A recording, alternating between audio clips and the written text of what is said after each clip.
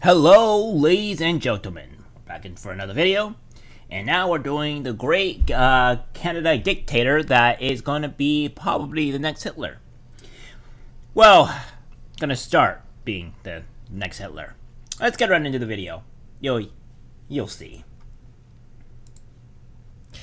Trudeau announces national plan to freeze importing, buying, or selling handguns.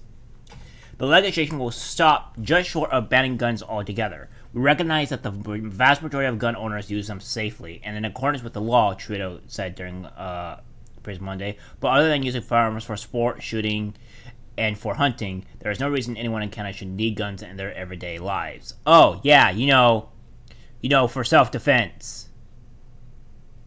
To defend themselves from people like you. The dictators. The lunatics. Yeah, let's just allow that to happen, eh? This is what you get, Canada. This is what you get. We can kind of go through his video here and kind of see what he says, and then we get concerned. We're introducing legislation to implement a national freeze on handgun ownership. What this means is that it will no longer be possible to buy, sell, transfer, or import handguns anywhere in Canada.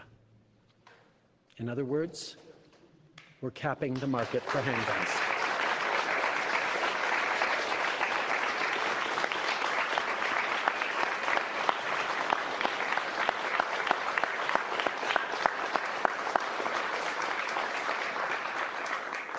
As a further part of this new legislation, we're also fighting gun smuggling and trafficking by increasing maximum criminal penalties and providing more tools for law enforcement to investigate firearm crimes. And we'll require the permanent alteration of long gun magazines so they can never hold more than 5 rounds. These are actions that doctors, experts, and chiefs of police have been calling for years. And we're acting on their advice. I also want to thank the advocates, many of whom are here today, for your tireless efforts. I know that for too many of you, grief and loss are at the root of the work that you do. I want to recognize that, and on behalf of all Canadians, I want to thank you for your strength. Merci. Yeah, I don't think all Canadians agree with you, buddy. I don't think a single one agrees with you. By the way, that's not going to stop the actual amount of people getting guns illegally. Just because you ban said guns does not mean the guns that are gotten, which would be illegal, which creates the black market. You pretty much created a massive black market for people to own guns illegally. So what you've done, Trudeau, is that you removed the rights to defense of Americans that need to defend themselves to the actual criminals that are just going to get guns anyways. Like in Sacramento, the guns that they had were illegal, and they were also illegally modified. You cannot get rid of that because they were all illegal and gotten from the black market. So therefore, they're going to get it from the black market, and that's how that works. Good job. Now I'm going to really like to see on how bad the actual crime rate skyrockets in Canada now, due to the fact that now people can't actively defend themselves because you wanted to ban guns. By the way, Hitler did this, by the way. He did this by removing guns from the citizens and controlling the people. And then the people couldn't fight back. And the only way that the people were able to fight back was to enact in a world war that were able to make the people fight back. It's up to you people, the Canadians, to fight back against this tyrannical government that wants to take away all your rights, especially your right to defend yourself. But considering Canadians are, what I would call idiots, they decided to vote this guy back in. And now all your rights are starting to be destroyed. Slowly but surely destroyed. And now I know Joe Biden wants to do the same thing, saying that 9mm gun rounds are that will explode the lung. Okay, are we talking about 50 cal bullets or anything that's higher grade? 9mm is like it's like one of the lower grade bullets that you can use. All right, it's not like one of the strongest ones there. By the way, it doesn't matter what type of grade of ammo that you're using, anyways, to stop a perpetrator from attacking you. If it stops the person in their tracks, it stops the person in their tracks, and it stops them from actively wanting to hurt you.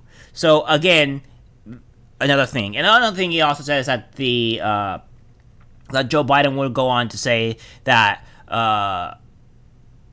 That we were never allowed to have hand cannons or whatever. You apparently haven't read the Second Amendment because you're an old batted fool, along with the rest of the people that don't understand history or anything about our American history, which we should probably incorporate back into our schools, by the way. That we were able to have cannons, handguns. God, we used to have freaking war machine battleships. Like, we were able to have anything because that's what the Second Amendment were. Or was.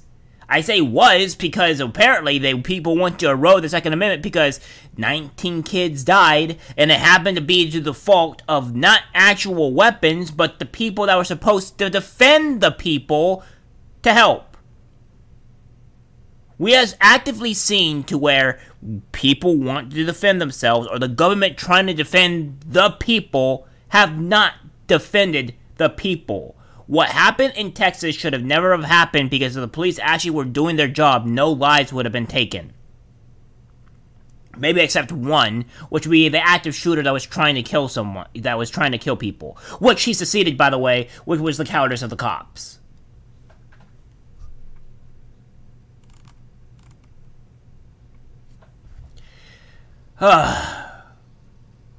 The bill we just tabled represents a milestone amidst a long and difficult battle which takes place on our streets every single day. Medicinal said during the press conference, it's a battle which has claimed too many lives, leaving empty chairs at the dinner table and empty desks in our classrooms, which is effectively going to increase that amount because people now know that there is no weapons and people will still die. More people will die. There will be a rise in gun sales through the black market. And due to this, even if you say you're gonna crack down on the black market, you're not gonna crack down on the black market, alright? It's just not going to work.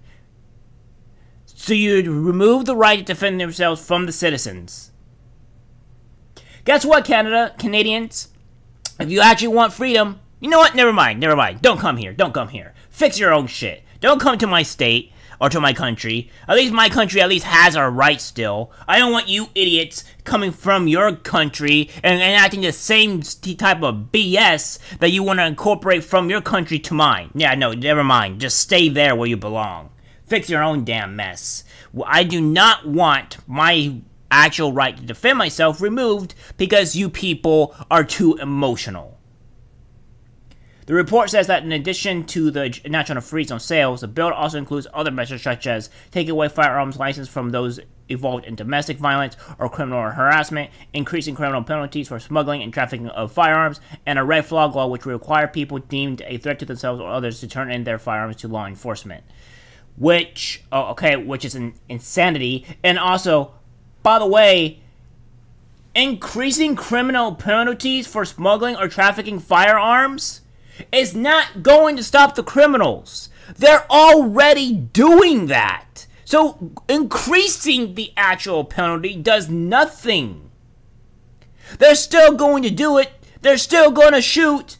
They're still going to kill. That's not going to prevent anyone. He even said that the vast majority of people use it to defend themselves. You contradicted your own statement, you absolute lunatic. Oh my God.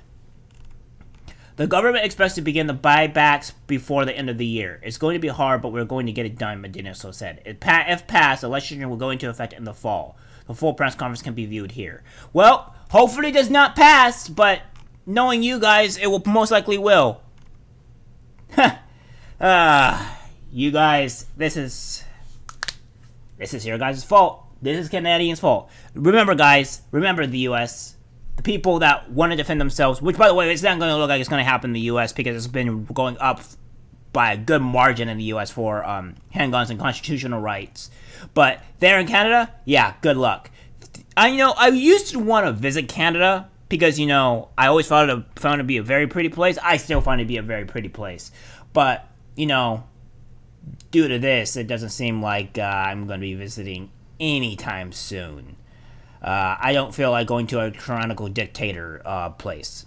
Well, Canadians, have fun! That's it for the video, guys. Like, subscribe, share, and I'll see you in the next one. Take care.